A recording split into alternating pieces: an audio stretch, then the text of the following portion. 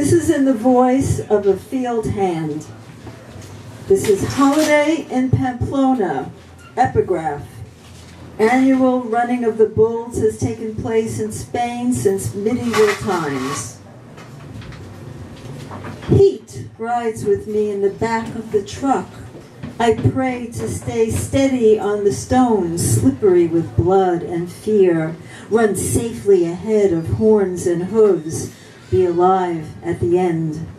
Every other day I am rooted to the ground like the 900-year-old olive trees I tend. I pick up fallen fruit, collect them in the canvas sack around my neck.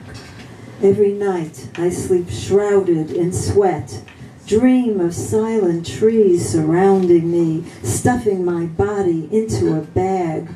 When the sun rises, they let me out. We arrive. I start off slowly. Bulls a good distance away. I blink. They are at my back. Then screams a pileup of runners, beating of hoof on bone. I run like a saint on fire. The cursed canvas bag drops from my neck. My lungs escape from their slotted cage. I dart like a swallow through the Plaza de Toros, burst into the ring, fall to my knees. The bulls right behind me. I bless San Fermin. For 3 minutes I am faster than any bull.